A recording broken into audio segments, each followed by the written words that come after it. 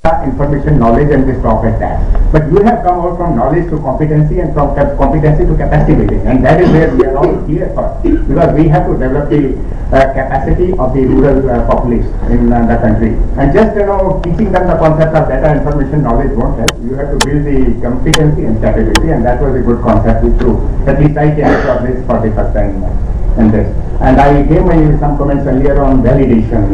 Perhaps you should validate your outcome in some future workshop or in a future structured manner, so that organizations don't disown the words which they have said in the individual feedbacks. Okay, because ultimately we have to be pragmatic. Those have to be implemented. Okay, and I'm very much impressed by the word which you have used in your outcome, schizophrenia. Now, I don't know whether people will accept this word or not once you get it validated, but yes, I agree with you as an individual, because I have found that people really, this is my knowledge.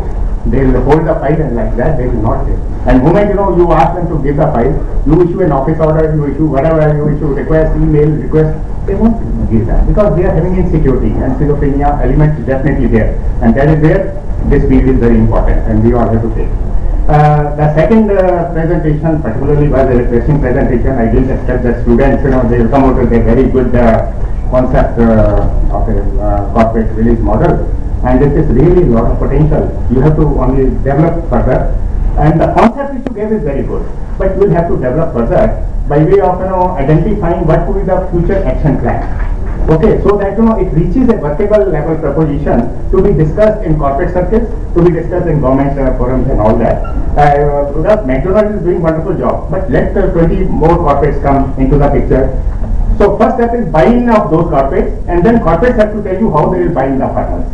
Okay, so you'll have to come out with all that, and I must compliment that this was a very good paper.